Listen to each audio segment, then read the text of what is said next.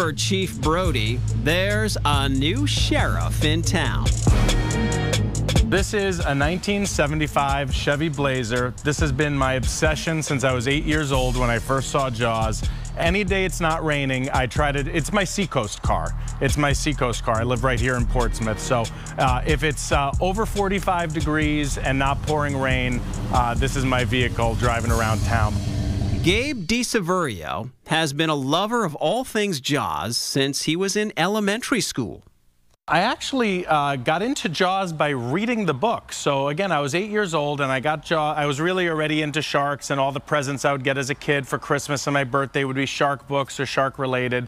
The collection has grown and grown, and the obsession has turned into a passion for shark conservation that was sparked after speaking with Jaws author Peter Benchley's wife, Wendy, at a Jaws Fest on Martha's Vineyard.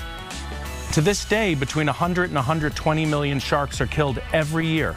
And so I was talking with Wendy Benchley, and she gave me half an hour of her time, and she told me how she started this nonprofit called Shark Savers.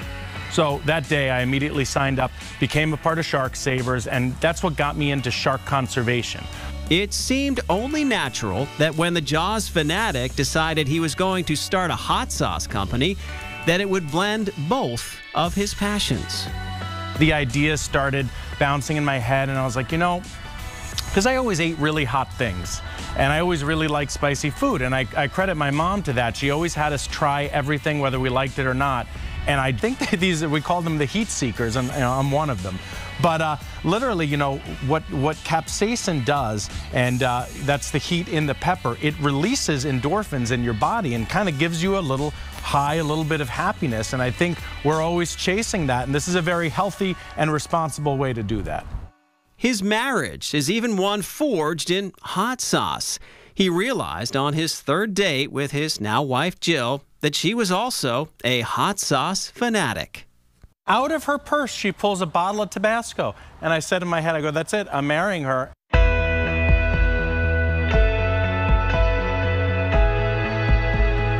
The Spicy Shark launched in 2018, and already they have 12 products setting shelves and mouths on fire. This is where it all began. All the recipe development happened in this tiny kitchen. My favorite feedback that I get is, oh my God, each one of these is so different than the other. The original hot sauce started out with a family recipe.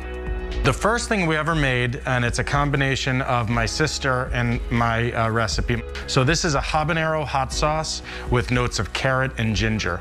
About a mid-level heat.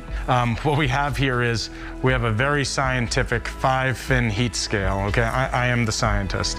And so we go from mild to wicked hot. And each and every label has, you guessed it, a shark associated with it. So we also have our nurse shark, which is a jalapeno style. Our thresher shark is the chipotle.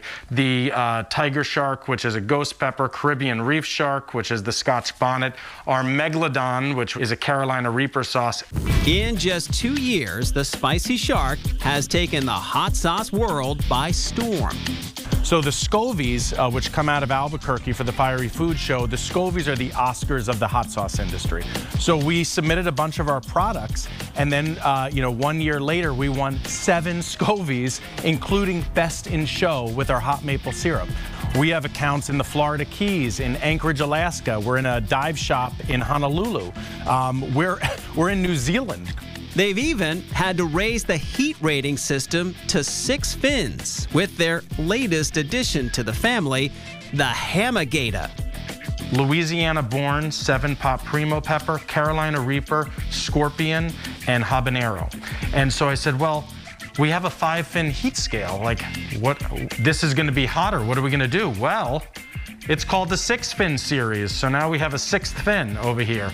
And then I said, well, geez, we already have the Megalodon. The Megalodon is the largest shark to ever exist. What's bigger than that? Well, imaginary creatures that I create in my head. Half hammerhead shark, half alligator, spelled with a New England accent. He's the Hamagator. He's what I keep on my holster here. I have him pretty much every day. Wondering how best to eat the heat? So a lot of people ask me when making wings, do you marinate the wings in your wing sauce or do you toss them after? And I say the answer is yes.